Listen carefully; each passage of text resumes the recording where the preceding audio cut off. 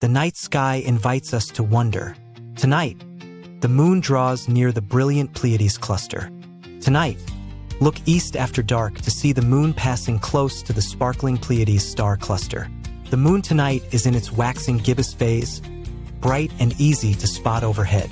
Find Taurus the bull, and you'll see the Pleiades just above the moon's bright glow. The Pleiades, also called the Seven Sisters, is a tiny cluster of young stars shining with a cool blue light. Use binoculars for an even closer look. You'll see dozens of stars clustered near the moon. Tonight's close pass, or conjunction, means the moon and Pleiades appear side by side in the sky. As time passes, watch the moon slowly drift past the Pleiades, following its orbit across the sky. A star map or astronomy app can help you pinpoint the moon and Pleiades tonight.